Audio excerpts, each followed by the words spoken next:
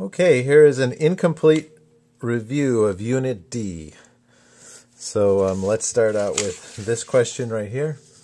You have a force that has these three unit vectors, that's listed in unit vectors. It's in 3 dimensions, and then a displacement that's also in unit vectors, and they want you to find the force, or excuse me, the work done. So go ahead and pause and try and find the work done. Okay. Hopefully you did this. You multiplied the two i's together, so that gives you the work done is going to be the two i's multiplied together, so that's 2 Newton meters. You lose the I direction plus the 2 j's multiplied together, so that's 12 Newton meters. Plus the 2 k's multiplied together, so that's going to be plus 4 Newton meters. So that's going to give me 2, 14, 18 Newton meters.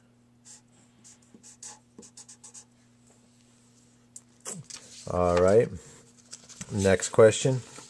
If you have a force versus x graph like this, and I asked you to find the work done from going from 0 to 4 meters, go ahead and try and find the work done by this force going from 0 to 4 meters. Go ahead and pause.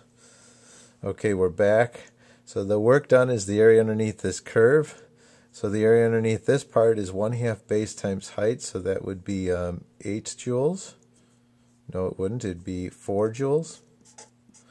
And the work going in this part is 2 times 4, so that's 8 joules.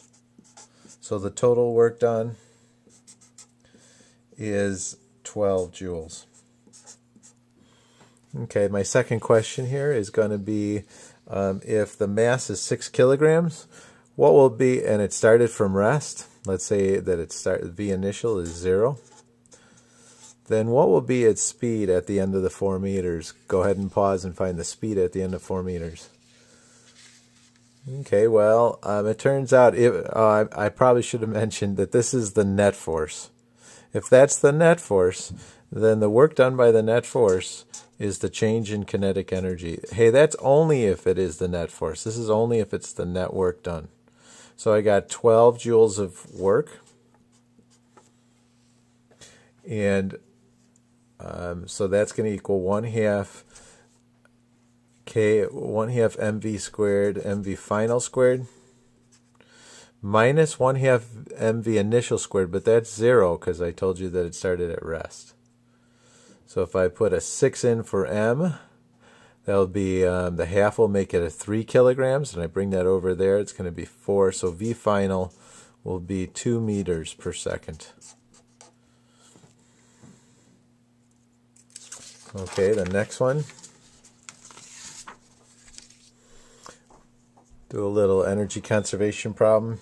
You compress this spring 1 meter. This the K value for the spring is 400 newtons per meter. It's a 2 kilogram crate, and it's going to shoot this up the hill. The hill's 5 meters tall, and I would like to know what the speed of this box will be at the top of the hill. Okay, go ahead and pause. Okay, so this is how you do this. E equals E prime. So the energies it have at the bottom, let's call this our UG equals 0 line. So the energies it has at the bottom, it just has 1/2 kx squared. However, at the top, it's got 2 energies. It's got some height, so it's got a little mgh. But it's also got a little velocity, so 1/2 mv squared.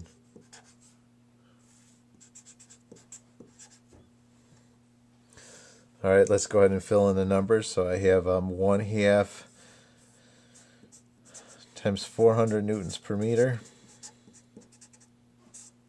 times 1 meter, and I'll square the 1 meter. And then this mgh will be 2 kilograms times 10 meters per second squared times 5 meters plus 1/2, the mass is 2 kilograms, 2 kilograms times V squared. So doing the math, this is 200 joules is equal to, this turns out to be 100 joules. And the 1/2 and the 2 are going to cancel out, so that's just going to give me minus the kinetic, or plus the kinetic energy. So it turns out that the kinetic energy must equal 100 joules. And so V has to be 10 meters per second. Okay, so this is a much easier problem doing it with E equals E prime than any other way that you might think of. Okay, let's add a complication. All right, so now we have a spring, same setup, except for this time, this is 5 meters again. The height of the hill is 5 meters.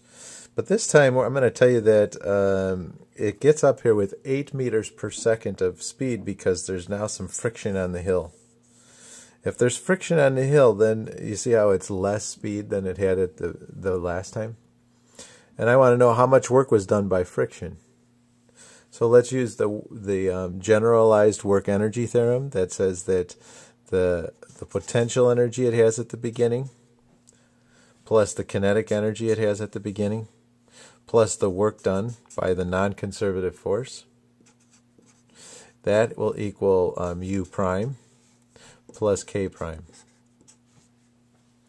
Okay, well, at the beginning, the only type of potential energy we have is 1/2 kx squared, so that would be 1/2 k times x squared. So this is going to be 200 joules at the beginning. There is no kinetic energy. Plus the work done by the non-conservative force, which is what I'm after. That will equal, at the end, we have 100 joules of potential energy, because M times G, 10 times H, 5 meters, that's 100 joules. Plus how much kinetic energy we have, 1/2 M, so that's going to be 1/2 times 2 is 1, and then times V squared, that's going to be 64 joules. Okay, well now I know that the work done by friction took some of the energy, mechanical energy, away from this system. How much mechanical energy was taken away from this system? It looks like 36 joules. 36 joules of energy was taken away from the system. So this is negative 36. Yeah, 200 joules plus negative 36 gives me 164 joules. All right. Well, I think that's all we can handle. I think I'm not going to be able to get the next one done, so I'm going to have to go to part 2. I'll see you at part 2.